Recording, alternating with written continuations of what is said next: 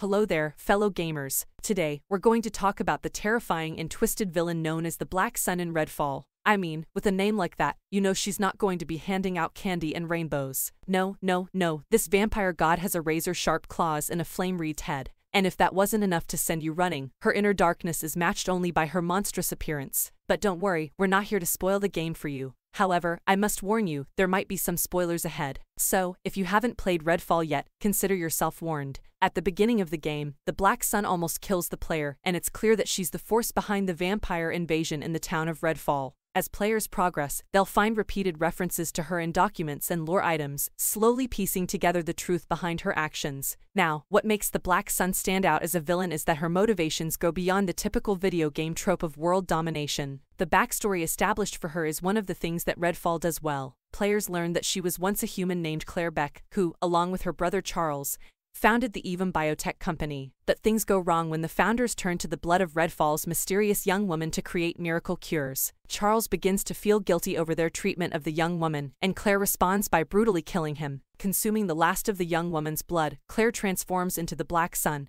and her descent into a ruthless, vampiric entity is complete. Players must defeat the Black Sun and the other vampire gods in order to free Redfall from her grasp. And while the game ends with Claire's defeat, the monologue makes it clear that her story won't be the last of its kind. So, there you have it, folks, the twisted tale of the Black Sun in Redfall. If you haven't played the game yet, I highly recommend it. But if you're anything like me, you might want to play with the lights on. Until next time, happy gaming!